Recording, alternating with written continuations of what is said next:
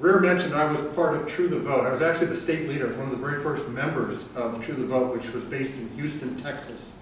And it was a national organization. Some of you may have heard about it because one of the most abused citizens in the country was our leader, Catherine Engelbrecht, who was targeted by the IRS and is being represented by Cleta Mitchell. Cleta is now representing well over 20 organizations.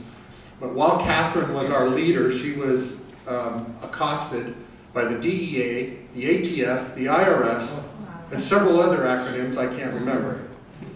So I was involved for 3 years with that, and I spoke in front of every single Tea Party and 9/11 group east of Altoona. And I can tell you that people that come to these meetings are very special. You folks are very special. You care a great deal about the country.